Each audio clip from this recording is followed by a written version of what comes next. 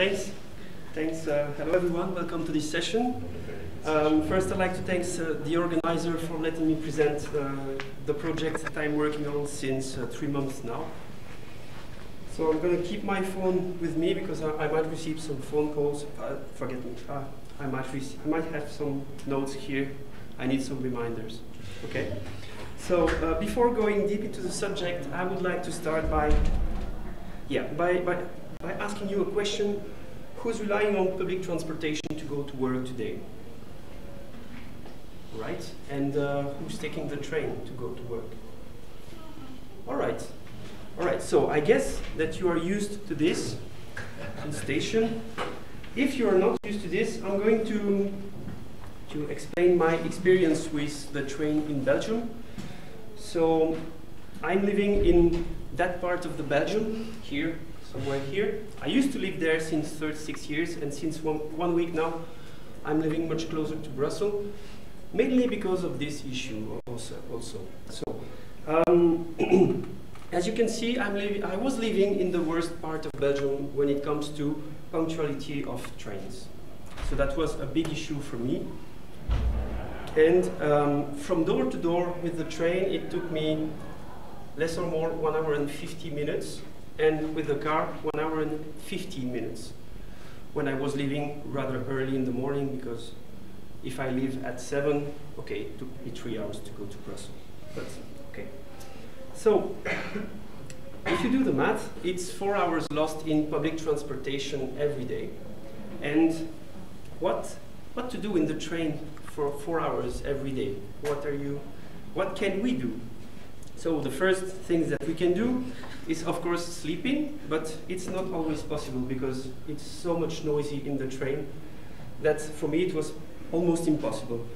The train 96-97 that I was taking from Mons, as are always using the old trains with automatic doors, and it's really, really noisy. So the second thing that we can do is reading, of course. Third thing is listening to music, of course not too loud to not bother other people, but this never happened. You can work. For me, this is my favorite things to do in the train because I can quickly focus on something else, and that's what I was doing in the train every day since years. Or you can learn by reading or listening to some podcasts. So, in my case, as I told you, I'm always working in the train when I'm not sleeping, but it's really rare. And being a contributor of the Drupal communities in PHP, I usually maintain and develop my own projects on there, committing some patches and reviewing what's new on my projects. And just for your information, Drupal is just a framework written in PHP and created by Dries Buitaert, a fellow Belgian. So, how the story of SNCB alerts began? So, of course, it started because of this. I was wondering why in 2018 there is no way to have consistent information about trains delayed. When you go in a station, you see that on the live board that there's a delay in the train. Then you check on your phone, and you don't have the same information. How this can be possible nowadays? So my idea was to create a kind of platform where you can have all your train delays and alerts in real time, almost real time. So I had the idea to create the tool. A tool that would alert train users of the delays and the alerts. So the tool is named SNCB Alert, so there is no fancy name. I hadn't found a really fancy name. It is open source. It's using the Symfony 4 framework. It's relying on Git for the source hosting and deployment, and it must be pluggable. I will come back on this probably later. So, before going deep into the application, the first thing to do is to understand what is a delay. Okay, a delay, everyone knows what it is. But this is the definition that I found on the internet. But in our case, a delay is when the trains doesn't leave the station at the right time. For me, a delay starts after 1 minute. After 1 minute, if the train hasn't left, has not started yet, it's already delayed. But for the SNCB, it's 15 minutes later. But that's another subject. So, where to get those data? Where to get the delays? Where to get the train delays? Are these data available somewhere? Actually, yes, you can find them in the station, of course. But in our case, if you want to build an application, we need to have the raw information of these delays. And of course, I rely, yes, what can you find first on these live boards? You can find the destinations, the departures, the delays, the cancellation, but you cannot find the line number, for example. It's striked right now because this is an information that I wanted to provide to the users, but it's not yet available on, it's not really easy to find them. But I will explain how I found them later. So the idea behind the tool is to provide information about delays and alerts in a standardized way. So of course, I got my data from irail.be, which is from Peter Colpart. And these data, what can I get from this data? I can get, of course, the departure station, the destination station. The train line is not available, and I can get the delays. Okay, where to get the train line? We'll get to there. In order to get the train line, of course, what I have to do is to create a matrix of less or more 600 columns on 600 rows, where all the stations of Belgium were on the columns and on the rows, and on each cell I had to fill in manually, okay, line 96, line 97, that's Mons, and I had to do that for every station. If you count, it's 36,000 cells to fill in manually. But of course, you can divide it by 2 because the line from station A to station B is the same as station B from station A. So, but still, 18,000 cells to fill in manually is a huge work. So, it was completely crazy. I started to do it, and then I submitted the document to the guys from iRail, and we found another solution. I first asked the question on GitHub, and then had some talk with Peter about this, and how can we get those data, of those train line data, because they are not available on iRail. And I guess, but I'm not sure, that if they are not available on iRail, it's because the SNCB and MBS is not providing them directly. So, I've been told that I could use Wikidata that I didn't know about until December of last year to complete the train data and all that stuff. So I started to manually edit all the 600 stations that were on Wikidata.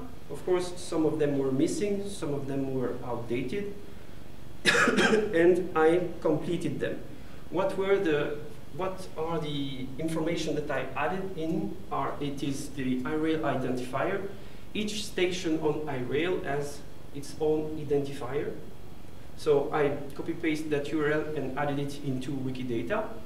I also completed and fixed all the adjacent stations, all the connected line to the station, and I made some name normalization. So, in order to show me the percentage of completion of that work, I created a tool that you can see here. It's just a map that shows all the stations in Belgium. So you have green markers, yellow markers, red markers. Green markers means that all the information were complete for that station. That was on the 24th of December, and I was already working on this since maybe 2 or 3 weeks. When I started this, it was mainly red and yellow points. Then the yellow points means that most of the information are there, but there are some information missing.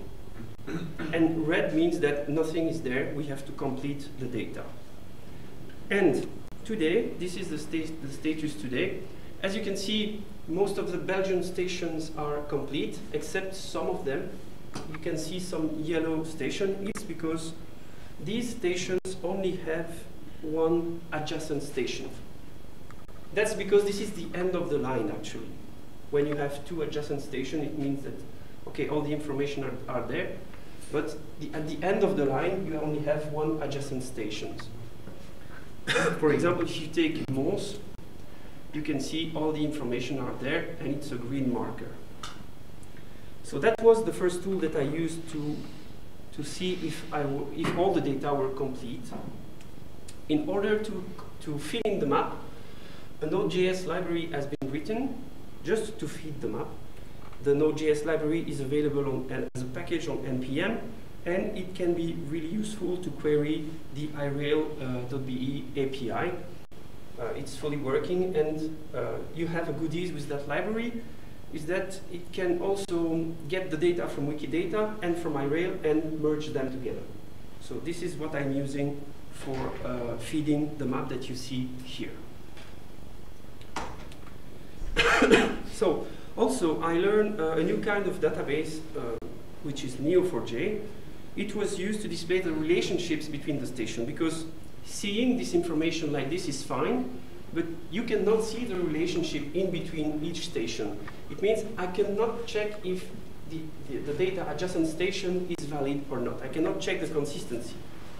So I created that kind of map, where you can see all the link in between stations. And that was really helpful to check if a station was correctly connected to another. And I like this tool so much that I did the same for the London metro station. But unfortunately, I was not able to do it for the Belgian metro station, because all the data are not there yet. But for London, it's easy to find the data. So the result, you have now 3 gateways for the small tool that I built. You have a Twitter gateways. It's a tweet account that tweets all the delays and alerts greater than 15 minutes. You have a Telegram public channel that you can join, and you have all the delays almost in real time. It's really spamming all the users, actually, because as soon as there's a delay, even if it's 1 minute, there's a message. And you have also a Telegram bot that you can customize in order to get specific alerts. For example, you live in Leuven and you want to get all the alerts regarding Leuven. You can customize by just sending some comments to the bot, and you get the alerts in real time. So on Twitter right now you have almost 28,000 tweets since I think the 6th of December. I was not able to go back to the history. There were so much messages that I think Twitter removed some of them. So this is the first version of the, this is a message from the first version of the software on Twitter. So this is the default template. You have also information, the geographical location added to the tweet. And this is the second version displaying the line.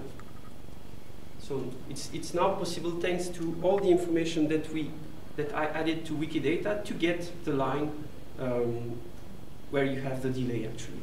So you can easily subscribe to the keyword on Twitter and get also the information through that way. So on Telegram you have a public channel and a bot. So here's the web version of Telegram. You can see the public channel and all the messages. There's a lot of messages there every day. And here you can have a glimpse of what is the Telegram bot, where you have some specific comments like alert, reset, and you can add your alert or remove your alert. So here, for example, you have only 2 alerts for the line 97 and for the keyword Carnion. And so when there is a delay, I get the message directly on the phone. You can find the URL of the Telegram bot on the Twitter account. There's a link on the left where you can click and join the bot. So what did I learn by doing this? I learned a new framework, which is Symfony 4. I did this on purpose because I wanted to learn this first. Then I learned to do some Node.js libraries. I learned how to use Wikidata. I also learned SparkQL, which was really difficult actually for me.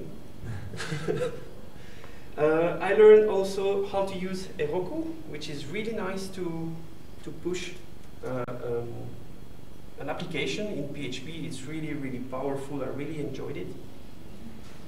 And I also learned the graph database Neo4j. What I give back to the community, it's a Twitter account spamming its subscribers with trains delays greater than 15 minutes, a Telegram channel spamming subscribers with delay greater than 1 minute, and a Telegram bot that subscribers are able to customize to receive their delay and alerts in real time. So, what about the future? I'm taking my car to go to work. Basically. I just moved in, so I'm not taking the trains anymore for now. So.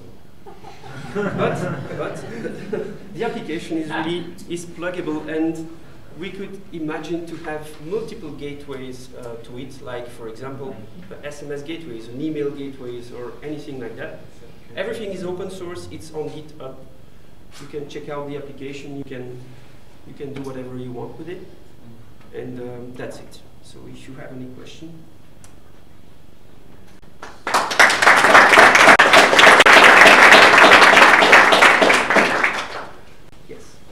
Really a question, it's a suggestion. Another frustration when you are taking public transportations and when you are taking the train are the connections. So I thought of a way, in a way to circumvent this. It would be for people who are regular travelers who have passes to have an intelligent chip, and when they enter a carriage, they scan their passes, and the information is sent to the central system, and so when the first trains come to the connecting station, so the people there in the station know exactly how many people are traveling within that carriage and need to do a connection. So maybe if there are huge numbers of people who need to connect, so the second train will wait a little bit more. So taking that information into account. Technically, it's possible, I guess, but there's so many ways to improve train stuff in Belgium that I think it would require another session just to talk about that. But yes, I agree that it's a good idea and it should be done actually. So the entire IRL project accepts pull requests. So it accepts pull requests. That's in the language of open source. That means that you can do a contribution as well. So you can write it in software, and you can also put it as open source, and then we have it.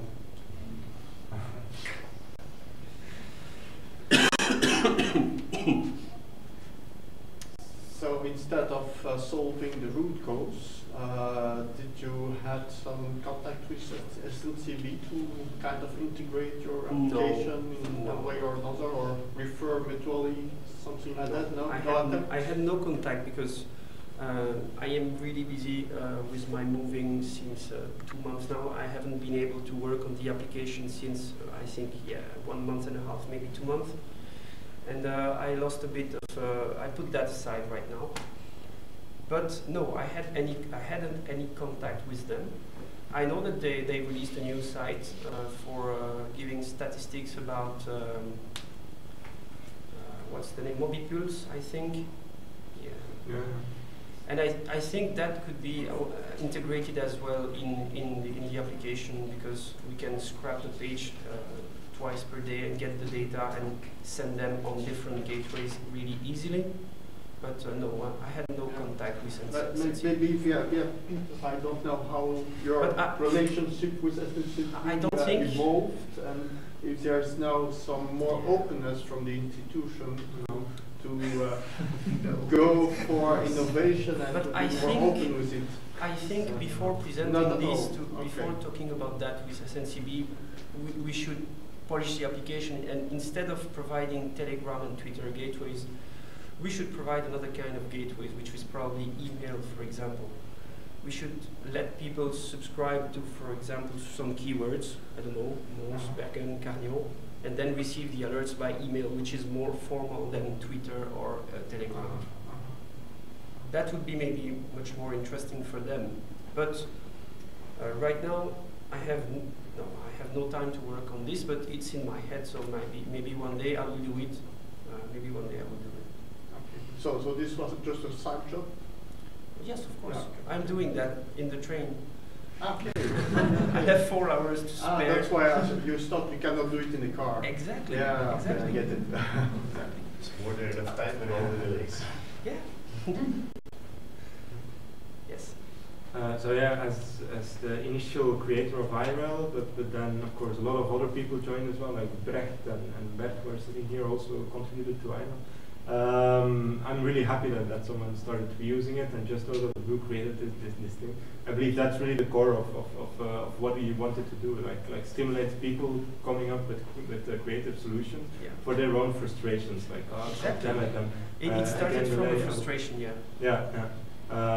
So that I find really interesting, and my question to you is like, if someone now in the audience is triggered to also start using the IRL API and the IRL data that's out there, what would be your hints? Like what did you make errors that they should not make right now?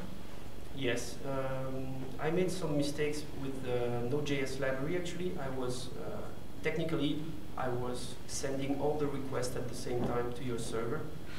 So at certain point, I'm down. I was blocked sometimes. Instead of getting 200, I was getting 500, something like that. So I'm using a library which is called Promises for Node.js, where you can send a specific parameters, which is a concurrency, and you can send, for example, only 2 requests at a time. And I really improved the performance thanks to that. I also used the cache in Symfony 4 to save, for example, the station list. Instead of requesting it every 2 minutes to your server, it's cached for 24 hours. Thank you for that. Yeah. For the PHP application, the main application, a lot of stuff has been done for the cache because it needs to be fast. It really needs to be fast because it needs to process all the data in 2 minutes. And all the data needs to be sorted by time, actually. So I cannot broadcast a message as soon as I receive it. I have to first get all the messages, sort them, and then broadcast them. So this is what it was a challenge. Like so, that's 600 requests for each 2 minutes. Yes, exactly. To the live boards, yes. Yeah. Okay. But I think you are already using some cache tags in your on your server. So this is taken in account in the query. Yeah. So if it hasn't been modified, it doesn't do the request. Yeah. So yes, this is taken in account, of course. You can thank that. Yeah, thanks for that. Yes. The data that you created, it already exists, but it's closed. The line data linked to the station. Did you? No, it's not closed. It's not closed. It's on Wikidata. It's just that when you have a delay, it's always from a station A to a station B. Yes. So I'm keeping all the data from Wikidata somewhere in the cache. And then when I'm receiving a delay from iRail, I'm just checking what are the connected line on station A, what are the connected line on station B, and then I'm doing a diff actually to get the line which is impacted. This is how I do. Okay. And for some station, it's not possible to get these lines because they are passing through multiple lines, so it's not possible. But for most of them, yes, I have the line data.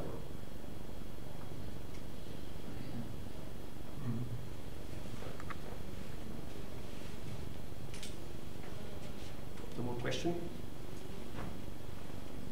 I don't know if we are late. No more questions? Yeah, we're perfectly on time, so thank you for speaking. Thank you, everyone.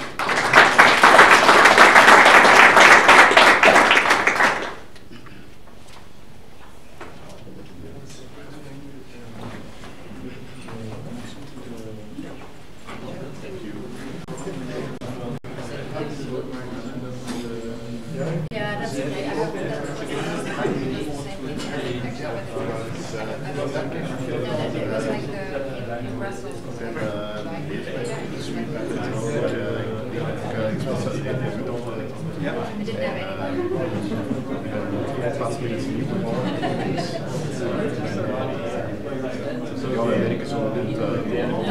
yeah, well, I was talking about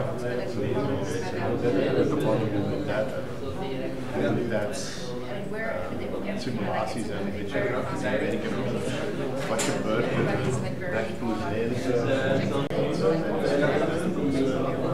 meer met real-time gegeven, maar wel focus ligt gewoon in data.